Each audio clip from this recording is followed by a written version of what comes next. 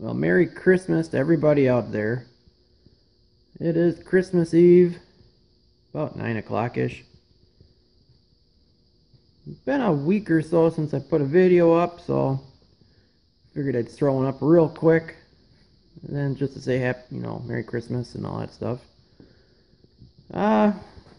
63 Chevy is still here. Just about got it licked. I got a lot of the red wiring ripped out. Things are starting to come together. So hopefully it'll be gone by New Year's weekend. Gauges are in, they're all wired in. Fixed a couple coolant leaks. Secured all the hoses. Redid most of the wiring. It's getting there. But the most important part is all that extra wire is ripped out. Got a fuse panel underneath the dash for the door lockers and the airbag switches, and there's a couple other things. Gauges are all in. You want to talk about a pain in the butt trying to get those two gauges in, because you can't see nothing from the bottom. And the best part is these gauges, they're what the heck are these things called now? Oh, TPI Tech. I never even heard of them. I had to go online to see how they even hooked up because they're kind of different. The company went out of business, so. And the reviews I've seen online for them, yeah, they're great. Got the shift linkage working, so now it shifts good. That was way out of adjustment, plus some of it was stripped out.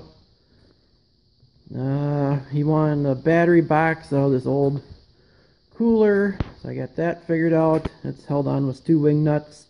Take the wing nuts off, you can pull it out, get the battery out. It's all secured. Cables wrap around the back, all grounded. I got the circuit breaker for the air compressor, relay.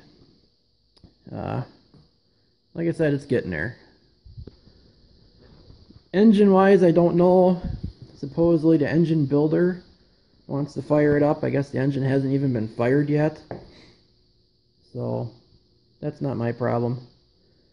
And judging by a few things on there, I don't really want to start it, so I'm happy he wants to start it. Then it won't be my problem. And let's see, got a couple things for the old 54 Chevy, but haven't touched it. Pretty much exactly how it was when last did the video. I did get my collectors in and my gasket or flanges for the headers, power steering bracket, just piddly stuff that when I was shopping for parts for the 63, figured I might as well get this stuff coming because I'll need it.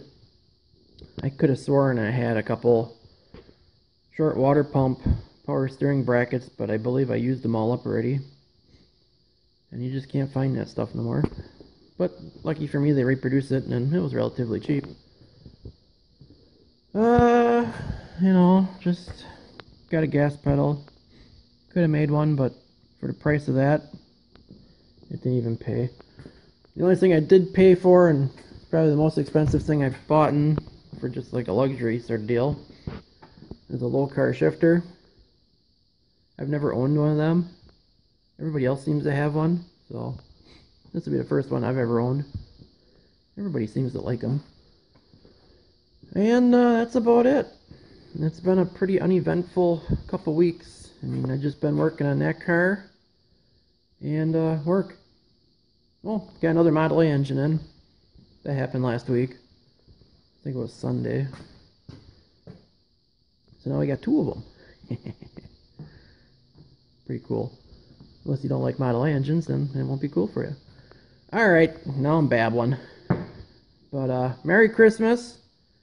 And I'm sure I'll get a video up before New Year's, so I'll save the old Happy New Year's until next week.